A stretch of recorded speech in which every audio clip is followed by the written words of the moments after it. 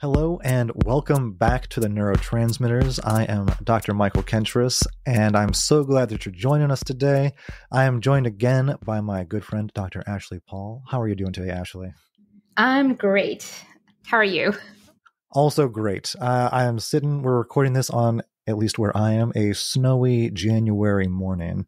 So I get to look out my window and see all the pine trees dusted with snow. It's very, very relaxing.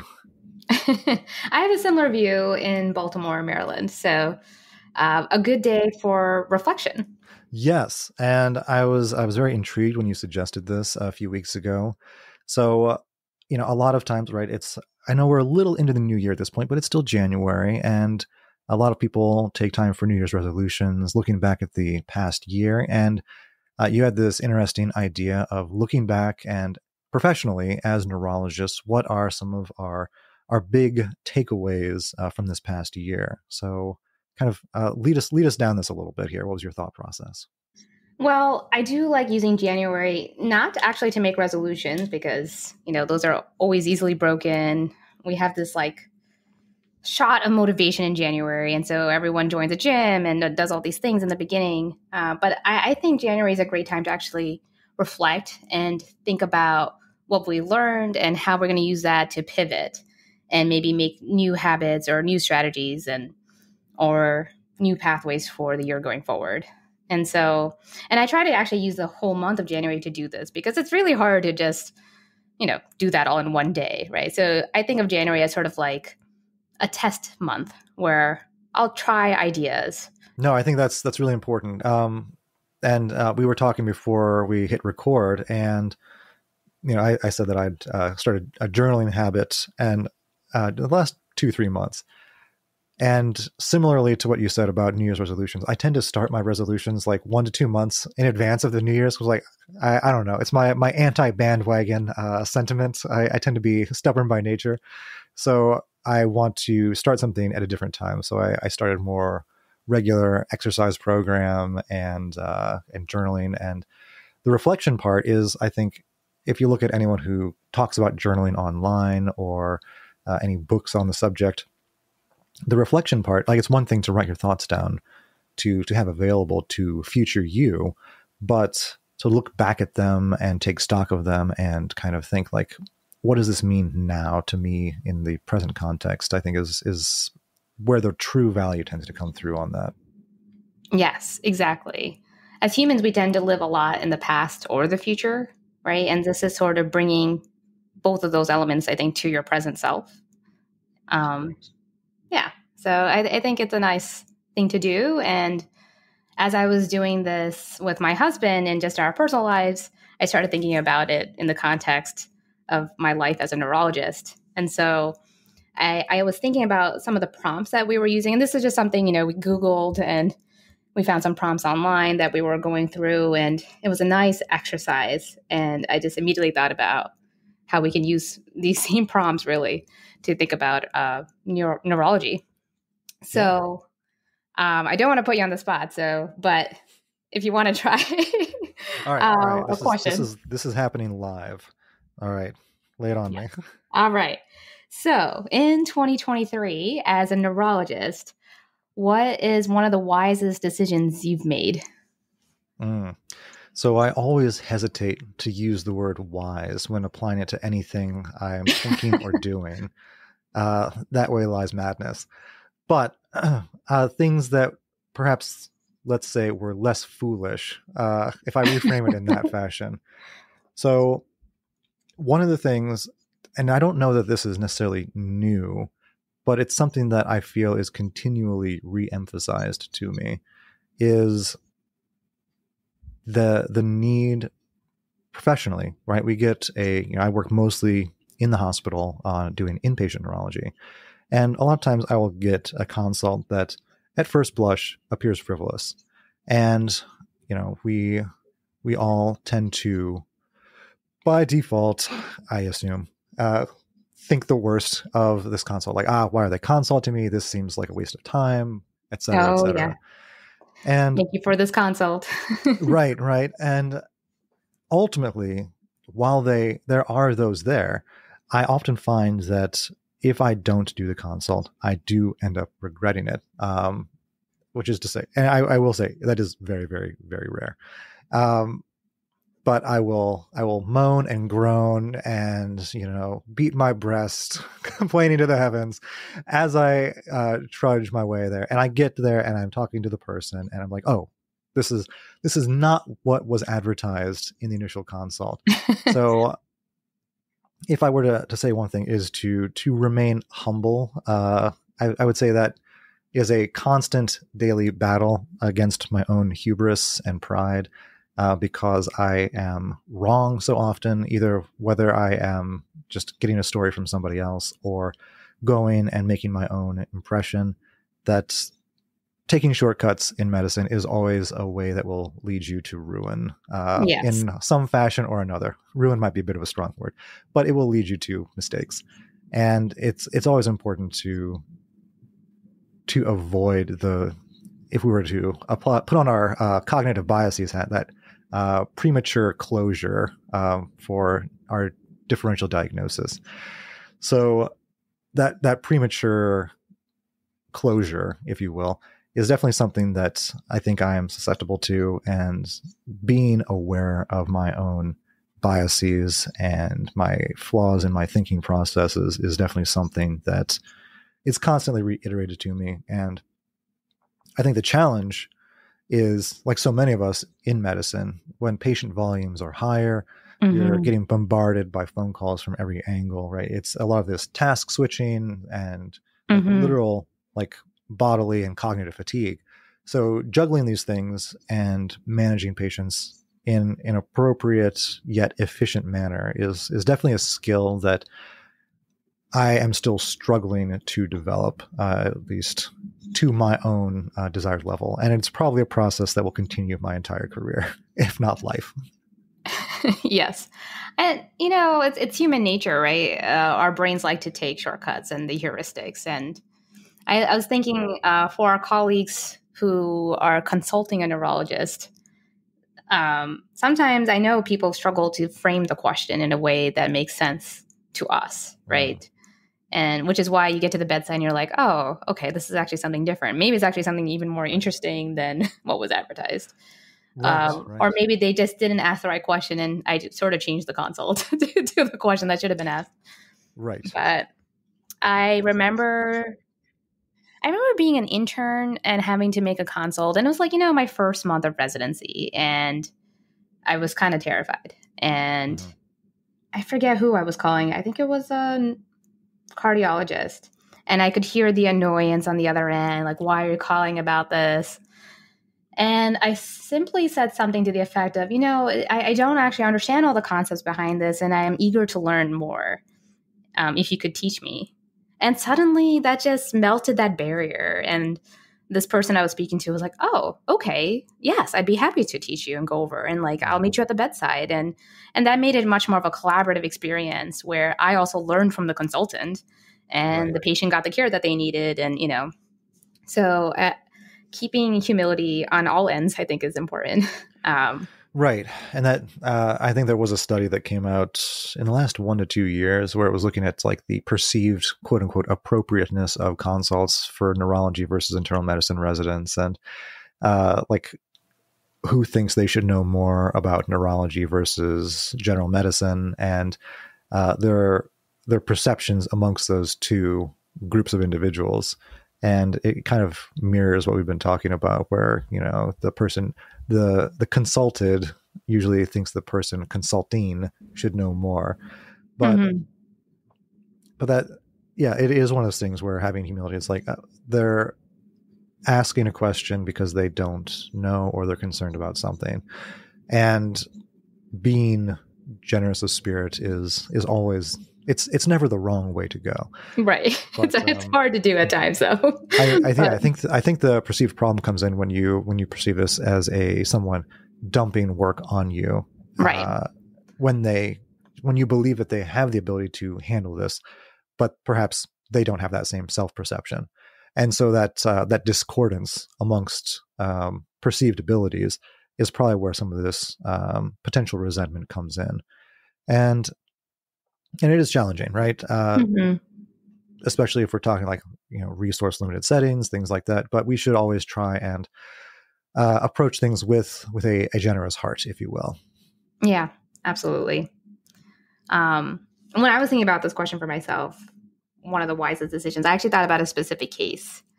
And I have I forget how old she is. I think she's in her late 70s, a woman with Parkinson's disease for well over 20 years. And I've been taking care of her for the past couple of years. And in one of our follow-ups, she told me about how she had such severe constipation that she had nausea and vomiting. She had to be hospitalized for it. And, now things are a little more regular, but she still didn't gain back the weight. I mean, she lost tremendous amount of weight in this whole ordeal.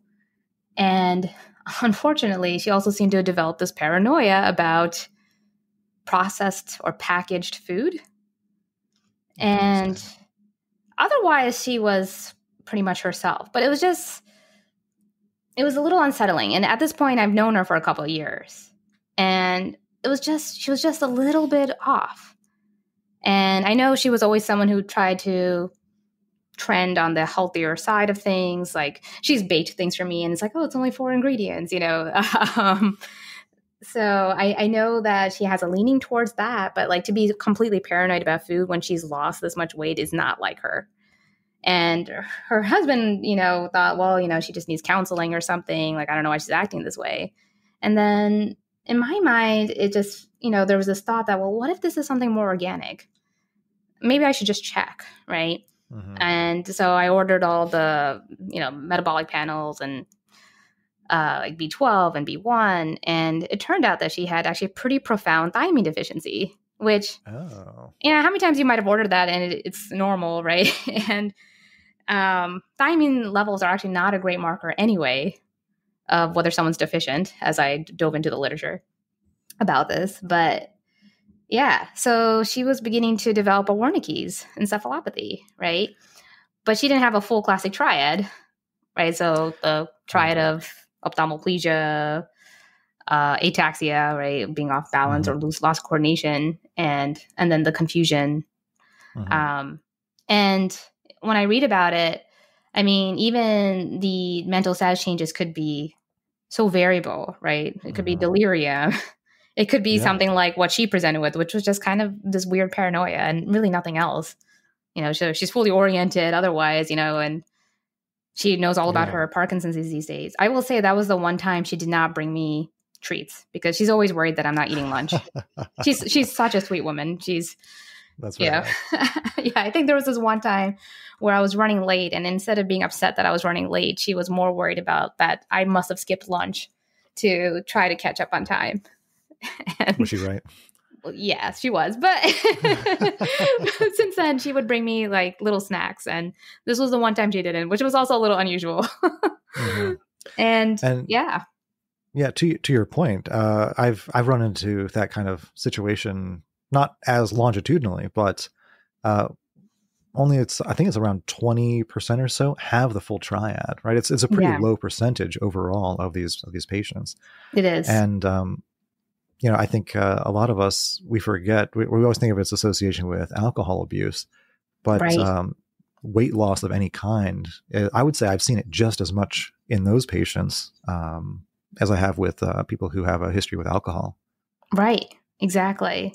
And she was in the hospital, she wasn't at my hospital. She lives in a different state, but at her local hospital, I mean, she was there for like 3 weeks and no one had checked, Oh my. Yeah. And it's no one had thought to because she wasn't quirky enough, right? Right. And she, of course she's off balance. She has Parkinson's disease.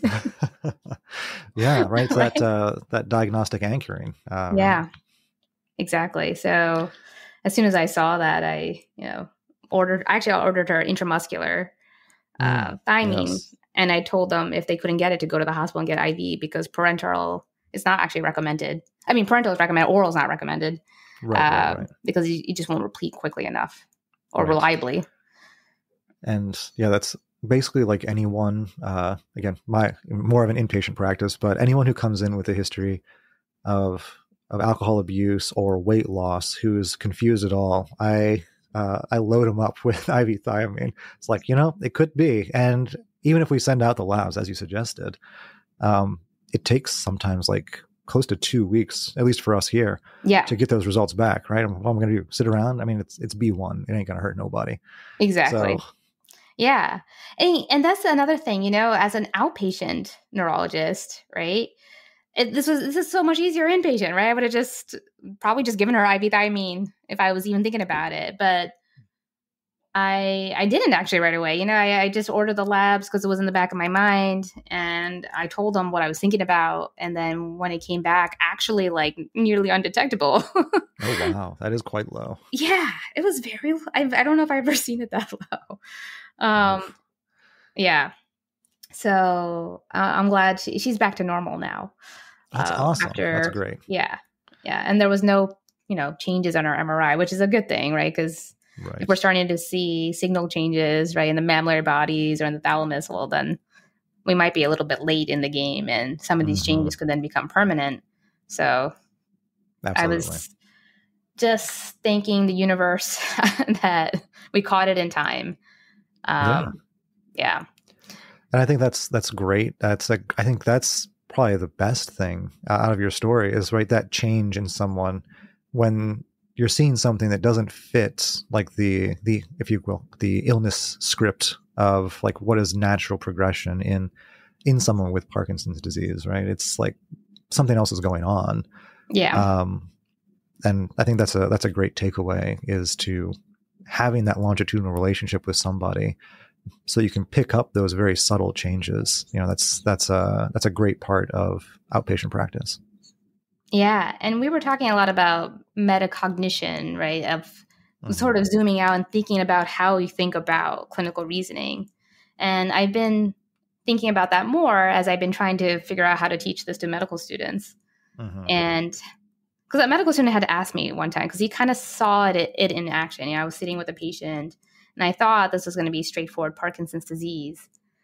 And I had the student do the neurological exam, and they were trying to do finger to nose. And the way this patient was following the exam maneuver, you could see he was struggling to even understand, finger goes to nose and then turn around and then goes to the outstretched finger, right? Like, he was struggling to just follow that sequence. Like more executive kind of stuff. Yeah. And so then I pivoted and started checking for cortical sensory loss and wondering if this was more of like a cortical basal syndrome phenotype. And I mean, I think he still actually has alpha-synuclein as the underlying pathology, but the phenotype looks more cortical basal syndrome. Anyway, the student afterwards, after we got out of the room, was like, wait, what made you do that? Right? Like, because as a student, you're learning top to bottom neuro exam, right? And you're sort of just learning that pattern. And as you become more advanced in these skills, you start actually thinking about what does these things mean, right? And what does this translate to? Where does it localize? And so as the information starts come flying at you, right, that's more analytical thinking, right? So you're going from illness scripts to more of that analytical process of taking in new information as it comes at you. And so it's helpful to think about how we think about it, because that keeps you humble, and it does actually help you kind of take a step back and try to look at the larger picture and not anchor on like one particular diagnosis or another. Yeah. So that actually was sort of an answer to one of the second questions I had on this list. So like one of the biggest lessons I learned was to make sure you don't anchor. Yeah. I have another story that goes with that, but I'll let you go first because I feel like I've been talking for a bit. So anchoring, right? Always a problem, especially when we're kind of dealing with things like I think, right? We get the initial story from someone else, right? As neurologists, we're often consulted by somebody else.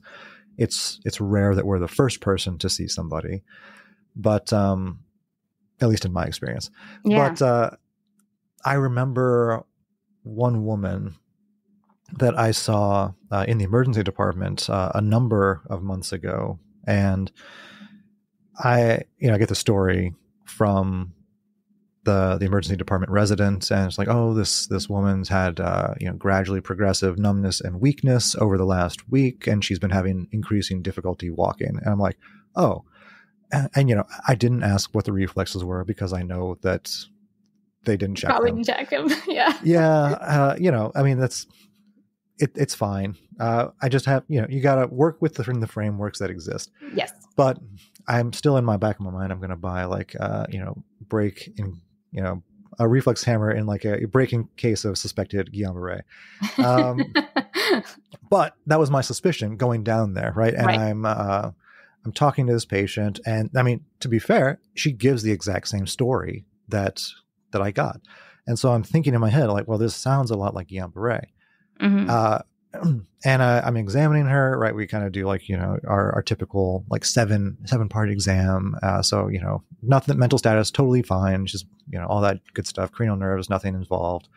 Start getting to strength, arms are fine, legs, we start seeing a bit of weakness creeping in. And on sensory exam, she does have slight kind of like a length dependent sensory involvement in her lower extremities, kind of up to like the mid thigh or so. Mm-hmm. To all modalities. And I'm like, well, okay, so far so good. But then I go to do her reflexes, and they're brisk. Like very brisk, 3 pluses throughout. Okay. Like, oh, all right, something funny is going on now. Yeah. And I'm like, well, and I'm in my head, I'm like, it's early. You can have preserved reflexes in Guillain-Barré, but I don't like it. Yeah. So we ended up getting MRIs before we initiated treatment. And it did show a spinal cord lesion. Ultimately ended up being multiple sclerosis. I was wondering if I was going down that path. Yeah, yes, that's exactly what it was. And it was one of those things where, it's like, everything right up until that single exam change was very suggestive of Guillain-Barré. But then, it all fell apart, right? Like you get this new piece of information, and it just kind of throws your whole expectation off kilter. And so you have to be adaptable to that. Like if something doesn't fit, you can't just, you can't force the square peg into the round hole. Right. It doesn't work. But people try that all the time. I know. I mean, I'm not going to lie, right? I've been guilty of it. It's like, well, it's a spectrum, blah, blah, blah. Sometimes it's like this, sometimes like that. Maybe it's still that. Sometimes it is, sometimes it isn't. So I think, and again, this is not new to this last year, but I think it's just been a lesson that is continually reemphasized is I think I can tie this a little bit together with your previous question, it's that humility aspect of saying like, I don't know what this is. Here are a few things I think it could be. Yeah. Here's what we're going to do to start paring it down, and being logical and methodical in our approach to like, this is what the history suggests. This is what the exam suggests. These are our, as you said, potential localizations, and working our way through these in a stepwise fashion so that we don't skip over potential diagnoses, end up with premature anchoring, end up committing to a course of treatment which may be ineffective or potentially harmful. All these kinds of things that have these downstream sequelae for the person. Yeah. So yeah, that's, I mean, as I said, it's not necessarily new in 2023, but it's one of those things where I think it's a continual churn of humility, if you will. Yeah. Well, and while it's not new, it's still something important to remind people of, because it's just human tendency to want the round peg to fit in the square hole, right? And we're all susceptible to it. But it can lead to harm, and it can lead to delays in diagnosis. And as we're talking about this, I keep thinking about this one elderly gentleman who I was actually on the consult service, and he had come in because he was getting a workup for some type of atypical migraine. And they had ordered blood vessel imaging. And to be honest, I don't recall the exact results of the imaging, but it was something enough to, I think he had an incidental dissection, or, but it's neither here nor there at the end of the story. Because when I met the patient, he kept telling me it's not pain. Like, I don't have a headache. And he just had such a hard time describing what he feels, but it was, it was up here in his head that he would feel it, but it's not painful. So I'm like, so you don't have a headache? He's like, no. And I've been trying to tell people this. It's not a headache, right? But he's had this whole headache workup, and he's been offered, migraine treatments. And of course, none of those things were working because it wasn't a migraine. And I asked him more questions about, what brings it on, the very basic questions that we're all taught in medical school. And it turns out that every time he stands, whenever he stands up, that's what triggers it, right? And it feels better when he lies down. And then I started putting this all together with other features on his exam. So I also noticed some Parkinsonian features. Of course you did. Of course I did. I can't help it. And it was just, fortunate that I happened to be the consult attending on service that day. So I checked his blood pressure lying down and standing up, and he had a 90-point drop in systolic blood pressure. Oh, that's quite remarkable. Yes, right? Like, unignorable. Like, this is not like, oh, maybe this is a possibility, right? This is definitely causing his symptoms. And so, yeah. So he ended up having atypical Parkinsonism and with severe dysautonomia. And the dysautonomia, that drop in blood pressure, was causing this funny sensation. And a lot of my patients do have a hard time describing what that feels like, unless they're passing out, right? Which I don't know how he did not pass out with a 90-point drop. But, it probably doesn't feel good. I can only imagine. Yeah. But to see this poor elderly man, and he had gone months trying to figure out what's going on, and that anchoring, right? That anchoring towards headache steered him completely down the wrong pathway for months. Yeah. Yeah. So that is always the challenging part, right? Is getting someone to describe a subjective experience in their own words, and then being able to, you as the healthcare professional, parsing that and fitting that into, again, right, like our schemas for, like, how do I understand these things in terms of, right, like, it's not headache, it's not head pain, it's like a discomfort or a sensation, or right. I mean, the classic examples like dizziness, right? What does dizziness mean to you? Yeah, right. Which we won't go into today, but it's like, I think that's probably the most common thing that a lot of us run into when we kind of run into these subjective descriptions of things. And it's really hard to nail people down in terms of what do they mean precisely by that. And sometimes it just isn't precise. And that's just kind of lends itself to a little diagnostic uncertainty. Exactly. And that is one of the biggest lessons for me, is being okay with a degree of uncertainty, because we tend to anchor, because on some level we're not okay with it, right? We don't want to feel uncertain. We don't want to tell the patient, well, we're not sure what's going on with you. These are the possibilities, but we're not 100% sure, because we feel like they want answers. That's why they came to us. And I actually found that patients appreciate the honesty, and as long as you're committed to figuring it out, right? That's what they want. They want someone committed to be on the journey with them. And, it's not satisfying to not have an immediate answer, but I think it's less satisfying when you're given an immediate answer that's totally off the mark. I think that's very true. And, you can probably speak to this as well. It's like, how many times have you gone in and you're sitting down with somebody and you're like, just, I need you to explain this to me as best, and really getting into the nitty gritty about someone's constellation of symptoms.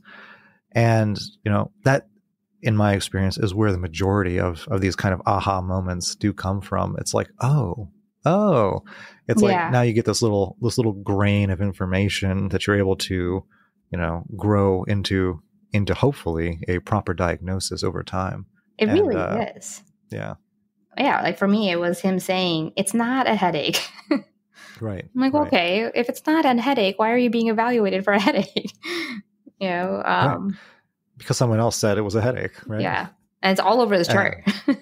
Yes, that's always the problem, right? And again, right, we talk about anchoring. just reading the chart can be anchoring sometimes. Yeah. And I definitely went through a phase where, for better or worse, I don't do this quite as much anymore, where I would just get the chief complaint and I would just go see the patient, and I wouldn't look at anything. Oh, wow. And sometimes people will get mad at me because, like, why don't you know this? It's in my chart. I'm like, well, I just wanted a clean slate. Some people are okay with that explanation, some not so much. So I tend to temper it a little bit, in as much as, looking at what kind of testing they've had done and like the general outline of why they're here. But a lot of times, to your point, it's like, I'll say like, oh, I'm here from the neurology department. They asked me to see you because someone said you were confused yesterday. And I get responses from like, yeah, I really was confused yesterday, but I feel better now. Or like, I wasn't confused. They're confused. No, I mean, I literally had a guy, it was like episodes of unresponsiveness. And he's kind of this, crusty old cantankerous sort of fella. And some of my favorites. Right. And he's like, yeah, I was awake. I heard him talking to me. I just didn't want to respond to him. Well, sometimes that is actually true. It is. I mean, people are in the hospital. They don't feel well. Sometimes they just don't want to be bothered. Right. But I mean, those kinds of things, sometimes just saying like, hey, I'm here for this reason. Is that a concern to you?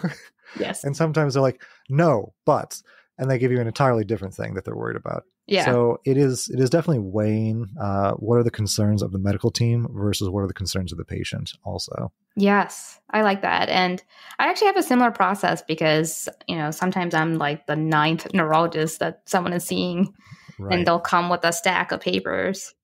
And I actually, I don't necessarily read through that entire stack because I don't want to be anchored or biased. And I do the same process as you. I try to just see what they're generally here for and what workup they've done, because I'm not going to repeat unnecessarily any workup. And that seems to be enough to satisfy people that I've read through their chart and I know enough about them, but also to be open-minded to, what's going on and not just say, okay, so someone else has already diagnosed you with Parkinson's disease, so we'll just start there. And I'll tell patients that, well, this is a clinical diagnosis. And so I actually like to, I know you've already been through this journey and you've landed on this diagnosis, but I kind of like to confirm for myself that I agree with what's been said before. And I may or may not. Right. That I do find that I am somewhat disagreeable from a diagnostic perspective sometimes. I am too. I am, but that's not necessarily a bad thing, I think, right? So. So it's okay to have, everyone's just like other parts of the body, everyone has opinions, right? Exactly. Yeah. Yeah. Can I ask you a harder reflection question? All right, let's go for it. So what is the biggest risk that you've taken as a neurologist in the past year? So I am somewhat risk averse just by nature. I remember, one of our mutual attendings, Dr. Tracy Eicher, would often say of neurologists that, quote, neurologists are weenies, end quote. I hope she's listening. Maybe she is. We'll have to send her this episode.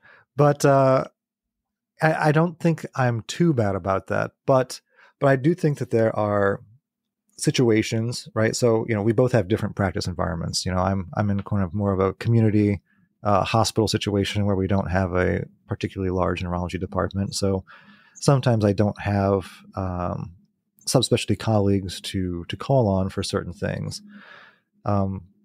But in terms of, I'm not going to say risky behavior, but diseases that are high risk in and of themselves. Mm-hmm. So I've been working a lot with some of our intensive care unit pharmacists to develop a proper status epilepticus protocol, and with our ICU nursing staff to get them comfortable with treating this. So one of the, as neurologists may know, right, we've got status epilepticus, continuous seizure activity for 5 minutes, other sub-definitions we're not going to get into. But, or beyond that, super refractory status, right, where we have people, or refractory would be where we put them on IV drips, put them into a medically induced coma, high doses, right, compared to what people are normally using for just plain sedation in the intensive care unit when someone is on a ventilator. And so when I started at this hospital, people were very uncomfortable, to say the least, with these kinds of dosing regimens. Yes. I'm sure you had And a lot of looks. yes, definitely did. Definitely a lot of questions directed in my direction as to, is this appropriate? Is this safe? What are we doing to make sure it is safe? And it has required a lot of work with the different intensivists as well as the ICU nursing staff. And I think everyone's been very open to the idea, right? If we're saying this is standard of care, we're enabling patients to receive care in the community without having to transfer them, Right. 60 miles away to an academic center. Which is a little scary if they're in status. Right. It's not ideal in many, many ways. So, especially because we are, still a level 1 trauma center, right? We still have a fairly high patient volume. And so being able to provide some of these services, and I'm somewhat fortunate that I have an epileptology background to lean on, which I know not every general neurologist is going to have in their back pocket. But these protocols are nicely written and available online. They are. Or there are existing protocols. So. For people who are not epileptologists out there. Right. The Neurocritical Care Society, the American Epilepsy Society, they all have guidelines that people can follow when we start getting into these dosing ranges.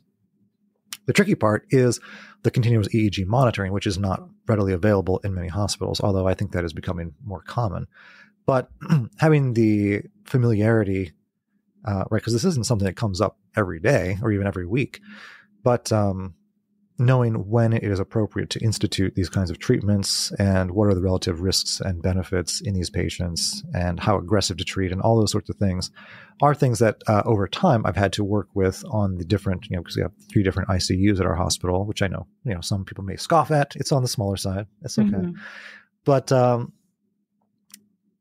getting people familiar with these protocols in each of these different departments has been an ongoing process. I've been very fortunate. I have some advocates for this project in the pharmacy department in terms of moving this forward in terms of standardized order sets. Right, we're on Epic, so getting those things through is like an act of God. But they've been very persistent with it, and I appreciate that. And so getting everyone on this same page. And order sets does make it easier, right? If you can get them. Right.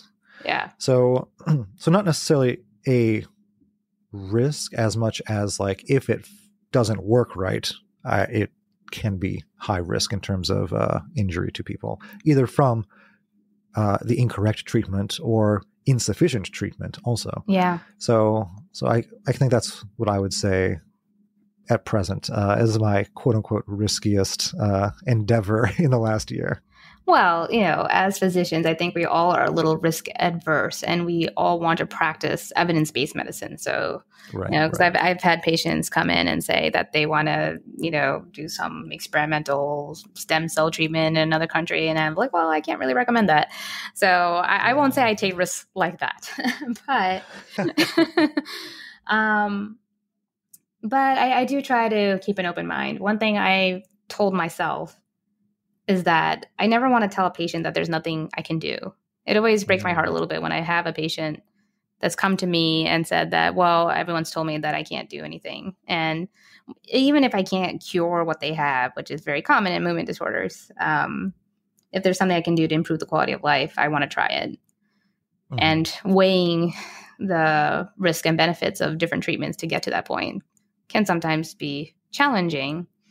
And I think I actually told you a little bit about this case that I have of a young, he's somewhere in his 30s with post-anoxic myoclonus. So he had a cardiac arrest and he survived. But now he has these, for people who don't know what myoclonus is, it's jerky movements. And it could be isolated to one part of the body or it could be diffuse. So he has generalized his whole body is involved. And he has both basically action induced myoclonus. He has negative myoclonus as well. So that's hard. Yeah. He has everything basically. So while he's like muscularly strong, because his parents, his family has like worked him out and made sure that he's doesn't, waste away basically, which is great.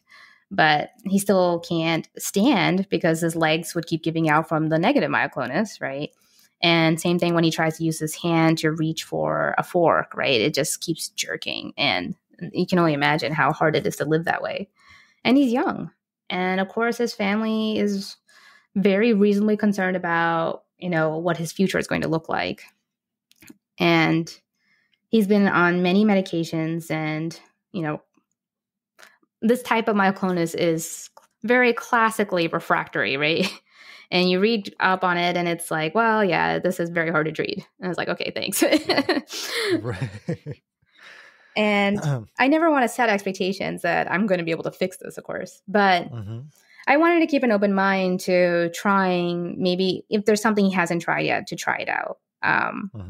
And so this was the case where I decided to try phenobarbital with him, which I can't say I've ever really prescribed that as an outpatient, right? Especially in the world of epilepsy, right? We have so many better anti-epileptic drugs.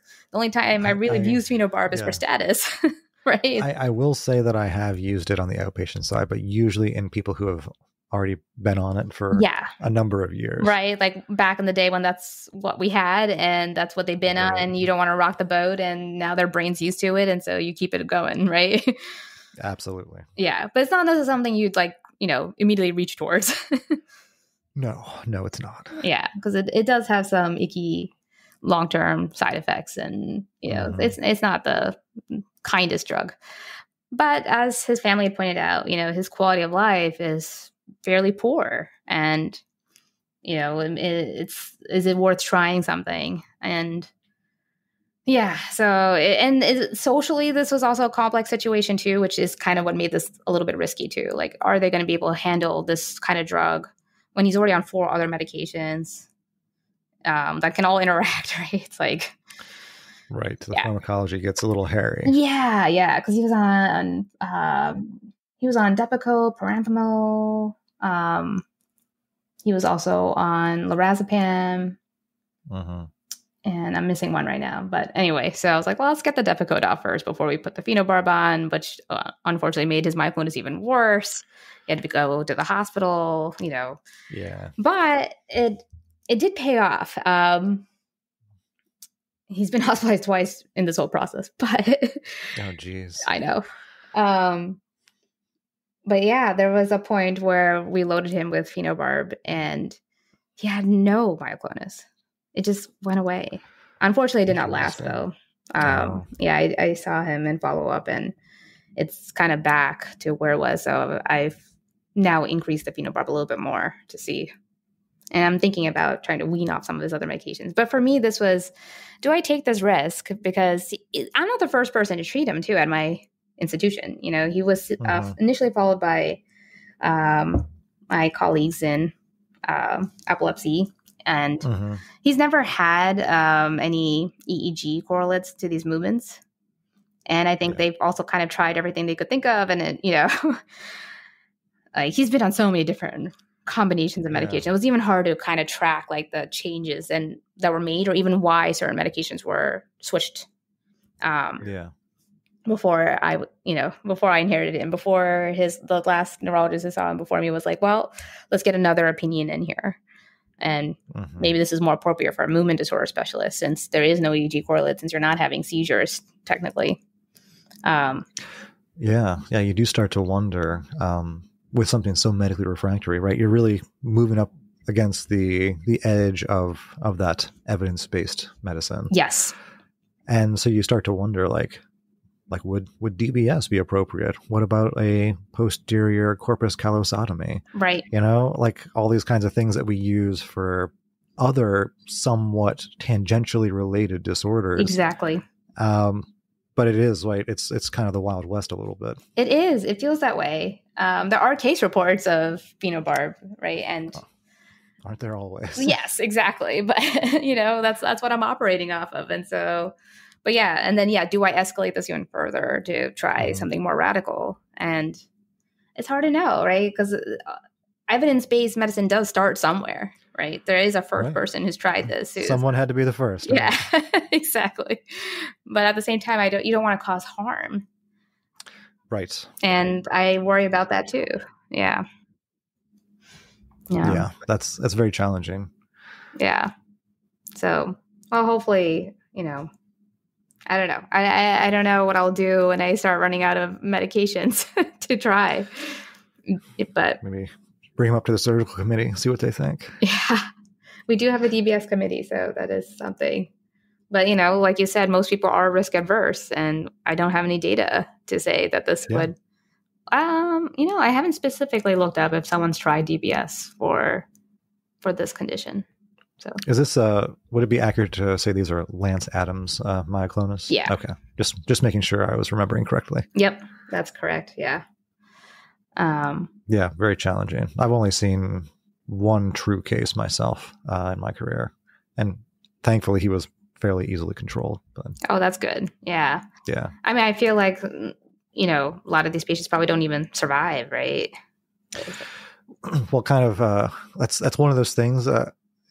How I typically understand it is that it's one of those things you kind of diagnose post hoc, where it's like, well, if they have early myoclonus after a cardiac arrest, at some point they have a high mortality. Obviously, we know that. Yeah. But if they don't survive, well, then it wasn't Lance Adams, right? If they wake up, well, then it's Lance Adams, right? right, exactly. Yeah. So it is one of those things where who knows what the true incidence is. I think it's kind of one of those self-fulfilling prophecy types of situations that we run into in the neurocritical care literature. Yes. And myoclonus in general, I think, is, especially when we're talking about cortical, subcortical localization, I always think it's an interesting, like, does it belong in epilepsy or does it belong in movement disorders? Like if we put EEGs like on the brain, right? Would we see something? Right. Right. Because he's not, he's had scalp recordings. It is one of those things that's very interesting, right? Especially if we know that they had an anoxic brain injury, right? We know that there was probably damage to both cortical and subcortical structures. Right. So it is kind of interesting. It's a very challenging etiology conceptually. Like anoxic brain injury just in general is something that I think we're still learning so much more about, and like what are the appropriate acute and then more long-term measures that are going to lend themselves to the best outcomes. It's a very interesting area that's kind of, I think, still in development. And the whole, people don't always look like their MRIs of their brains, right? Right. Because his brain looks pretty good. Yeah. Yeah. But, from a symptom perspective, it's very challenging. So it's, yeah. Yeah. So one last question. All right. Lay it on me. Biggest surprise in 2023. Biggest surprise in 2023. Yeah. Surprising things. God, I don't know. Every day is a surprise. In neurology, it often is. We get used to being surprised, I think, and we just kind of run with it. Yeah. I mean, to an extent, yes. I'm trying to think. Was there anything in the literature that was like, oh my gosh, what a practice changing thing? I mean, there's a couple things that were like, somewhat surprising, but not like hugely surprising. I don't know. I'm gonna give a cop-out answer, and that's fine. And say, working on the more acute neurology side of things, that I do get. I don't want to say daily, but probably multiple times per week when I'm working, I do get surprised by like, oh, like that's what the MRI shows, or this person's getting better. I mean, there could be good surprises too. Yeah, it could be good surprises too. Yes, but yeah, I would say that it is kind of a nearly daily occurrence in my current practice setup. And so what keeps neurology fun? What does keep neurology fun? I do like, I don't know. It's one of those things where when I started out, I struggled a little bit with the diagnostic uncertainty, but I think to an extent it is kind of that thrill of the chase. Like, what is this diagnosis? I want to know. I want to solve the puzzle. Yes. And I do think that is a driving force for me, is that the intellectual curiosity that comes along with some of these. They talk a lot about challenges. When you're challenging yourself, intellectually. Mm-hmm. You want it to be hard, but not too hard. Yes. And that's how I like my cases to be. Yes.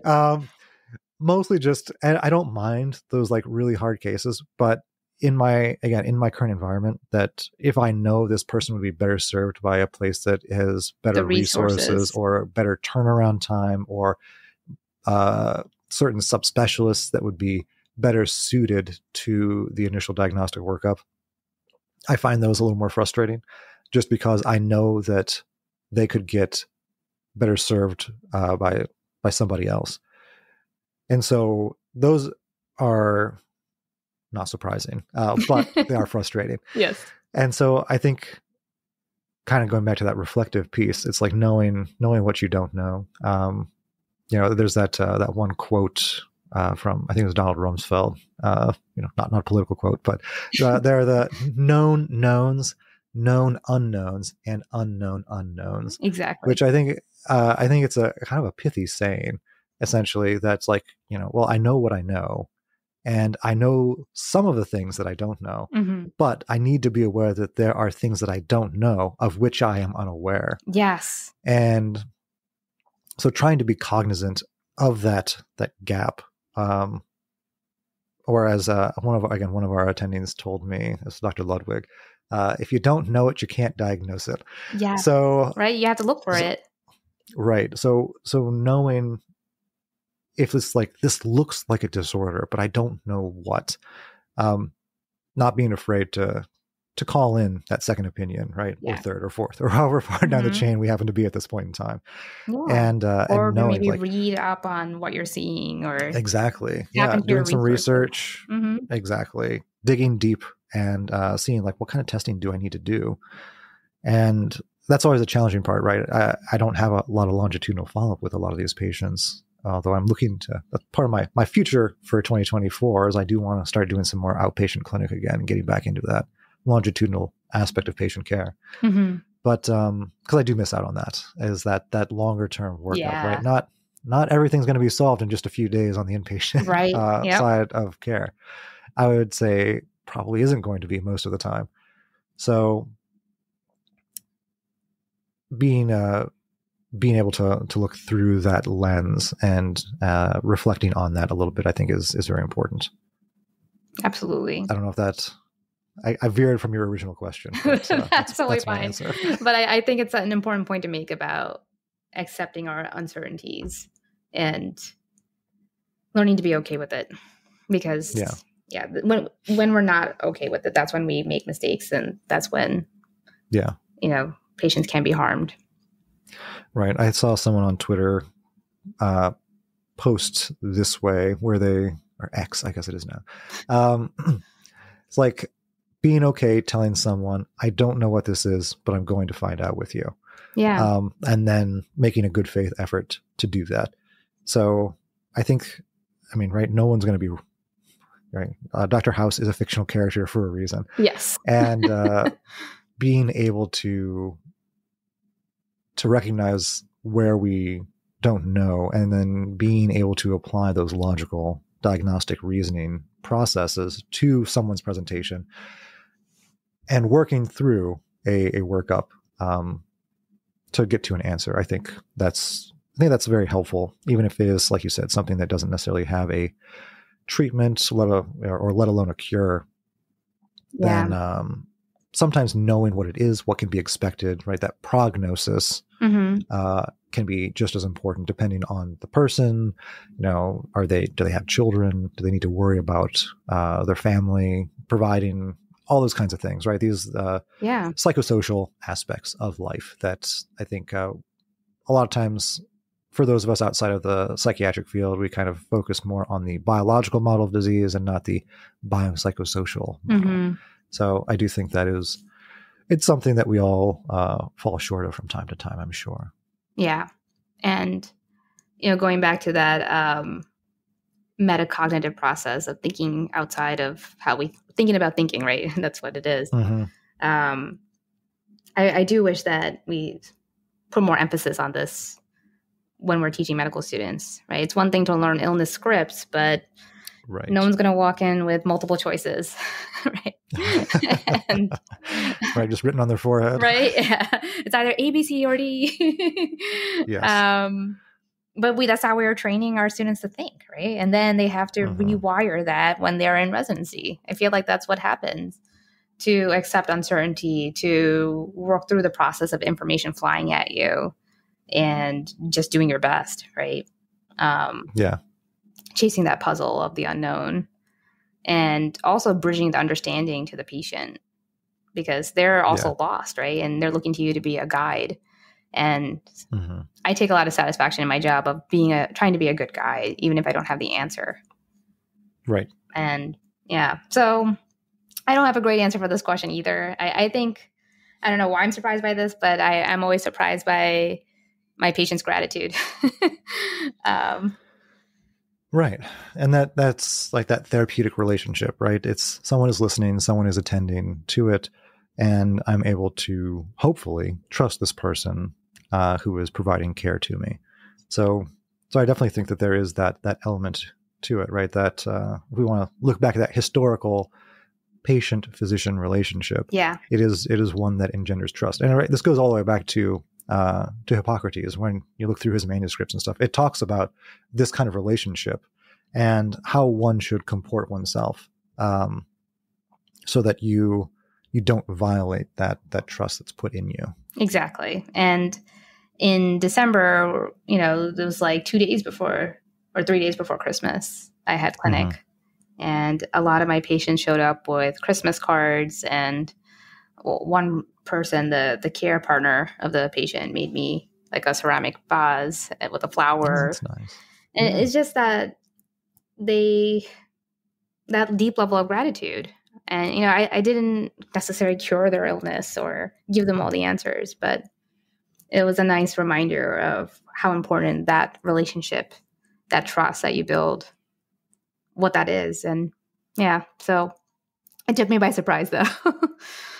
Right. Yeah, that it does. Sometimes our perspective is not the same as the other person's perspective, right? Which, I mean, it sounds obvious when you say it out loud. I know, right? I feel almost silly saying like, this is surprising. But when this person handed me this card, and I was like, you didn't have to give me anything.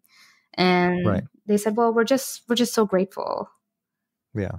And that is, I think that's something we come across over and over again. Like if people are out there reading different things like these ancient reflections, it's that you never know what kind of good you're somewhat, like what you might perceive as nothing might be everything to somebody else. Yeah. And that's like, I'm just doing my job. Right. Like I saw, again, right, to put a little more humorous spin on it. There's another post on X where it was like some guy out there got a compliment from a woman on this shirt 2 years ago, and every time he pulls that shirt out, he's still thinking about that compliment he got about how he looked nice. So it's one of those things, right, where it's like a kind word here and there, and demonstrating that you care about people. It is something that is valued, and I think it does go to those deeper ethical questions about what does it mean to care for someone in a society, even beyond just in a healthcare setting. Yeah. And maybe a good reminder to listeners to show your gratitude, right? A lot of us think about how, oh, this is nice, or oh, that person was nice, and we don't always tell the person how we feel about that. Right. And it goes a long way. People really carry that. Yeah. Yes. That is something I try to be cognizant of that, like with my trainees as well, right? It's like, you did a really great job this week. I appreciate your help. Yeah. Because it's one of those things where, sometimes that little attaboy, it really means something. It does. It really I know does. when I was a resident, that always meant the world to me. It's like, I did a good job. I'm appreciated. I appreciate being appreciated. Yeah. You need to know that your efforts mean something. And yes. It that getting that feedback that it does, right, is just gold sometimes. Right. It takes very little, to just demonstrate, right? Just say what you're feeling. But yeah. Any final thoughts as we close out our reflections, Ashley? Well, I'll say that I am grateful to be here on this podcast with you and to have this conversation, this reflective practice on a Saturday snowy morning in January. This has been fantastic. I'm grateful that you suggested it as well. It's always fun to have a chat with you. We get to kind of go outside of our usual neurology education boxes on the show here. So thank you as always. Although I am eventually going to pin you down and make you do your movement disorders shtick on the show eventually. Yes, stay tuned. That we can do that for sure. All right. If people want to find you, where should they look? Twitter or X is a good place. My Twitter handle is Shaking Palsy. That's SHAKINGPAULSY. So that's my spin on palsy. An excellent pun. Thank you. For Dr. Paul. You can also find me on X/Twitter at Dr. Kentris. That's DRKENTRIS. You can also find the other projects we're working on at theneurotransmitters.com. And you can subscribe to our newsletter there to get notified of future episodes and also weekly updates on interesting little neurology education tidbits from around the internet. So thank you all again for listening if you've made it this far, and we will see you all next time.